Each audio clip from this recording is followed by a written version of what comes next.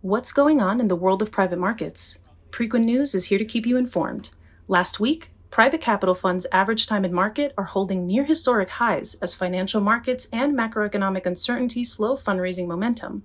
But while average fundraising periods remain above pre-pandemic levels, fund targets continue to be exceeded on aggregate.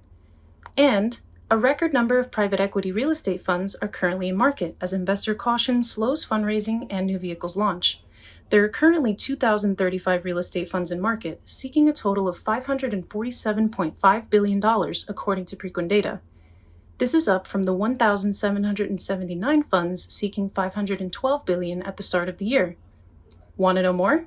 Visit the link in our bio to view all of Preqin's news updates. Get them delivered directly to your email inbox by subscribing to Preqin First Close. To learn more, check out Preqin's latest news update, which can be accessed via the link in our bio.